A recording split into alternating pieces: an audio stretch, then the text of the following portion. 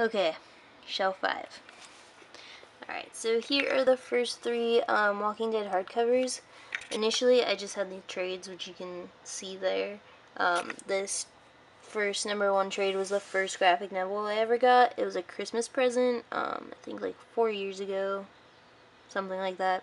And I was so excited, so thanks to this, I pretty much grew the whole entire bookshelf.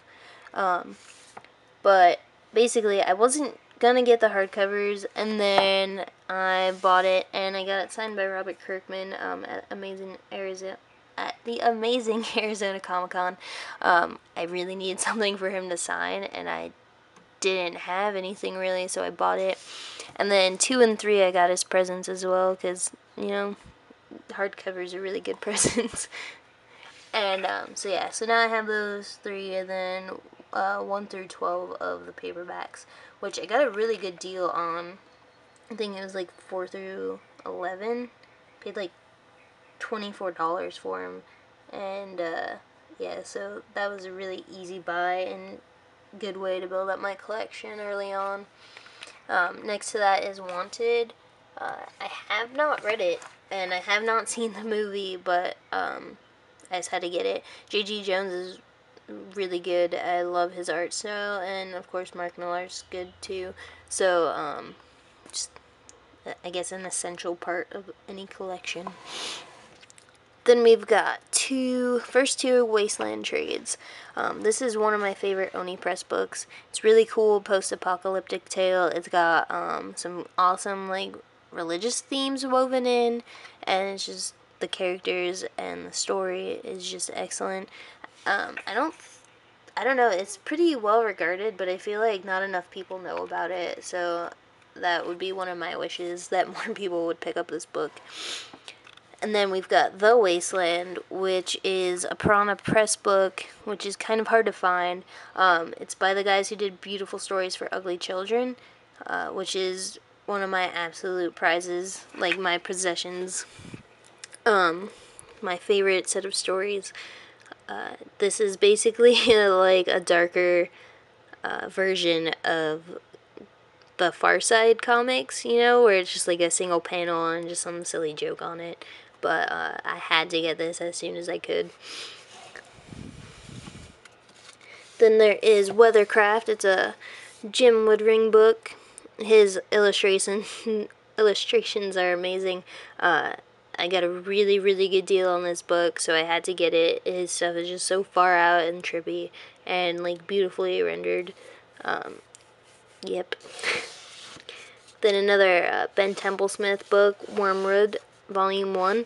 We had Volume 2 at work, and then it disappeared, and I got really sad.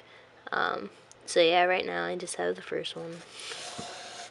Alright.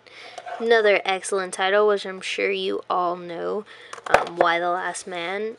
I had like the first 5 volumes for forever, and then all of a sudden 6 through 10 showed up at work, and I snatched them up in like 5 minutes.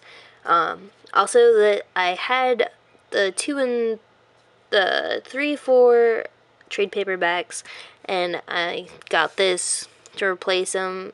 And slowly I hope to get all the hardcovers. Same with Preacher. Once they come in or whatever, I just want to upgrade. Because they're really nice collections. Then, Young Liars Volume 1. It's pretty cool. The art's good, and it's just a really entertaining read. And awesomeness, that is Bone. This is the fancy full-color hardcover edition. It was a Christmas present. Not this last Christmas, but the one before that. I was really surprised. I had no idea it was coming, and I got it, and I love it so much.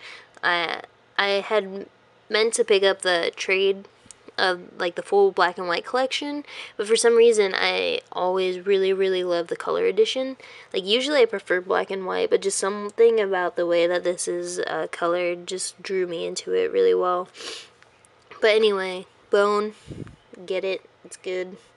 Then here's the Vertigo Encyclopedia, which usually I don't like buy stuff like this, but I am in love with Vertigo, so I needed to get this, and it was like $5, so another easy selling point.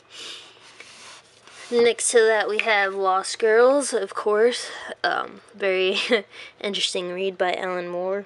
I don't know what to say about it that is appropriate. Next to that, we have the Luna Brothers Girls. This is a ultimate edition. It's oversized hardcover, so it's pretty much like an absolute, but it's not DC, so it's not technically called that. It retails for like $100, and I got it at not last Comic-Con, but the one before that for $25, and it was probably one of the best buys I've ever made. I also found the version of this for the sword for about $40, so that was like 60% off, and I didn't buy it, and I have no idea why. And next to that's Absolute Justice, one of Alex Ross's best books. It's so beautiful inside. The story is pretty cool. Tons of heroes. It's just like a bombardment of wonderfulness. And then Darwin Cook's New Frontier, another freaking deal on this book. I can't believe it. It's so good. Then Absolute V for Vendetta, which was a birthday present a couple birthdays ago. I had no idea this one was coming either. You know, some people are just really good at presents. And then Absolute Watchmen, which I bought as a gift for my boyfriend, for, I think it was Christmas, yeah.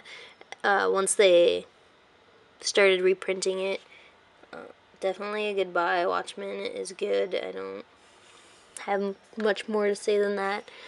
Here's 300. It isn't mine, but it's in the collection. It's pretty good. I think it beats the movie, but whatever. And then we have Holy Terror, which also isn't mine. I don't know that I would buy it on my own, but it's kind of out there. Definitely a decline in the storytelling of Frank Miller, but that's about all I'm gonna say about that.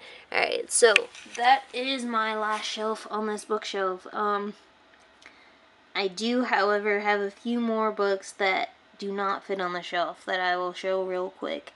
But I will save that for another short video.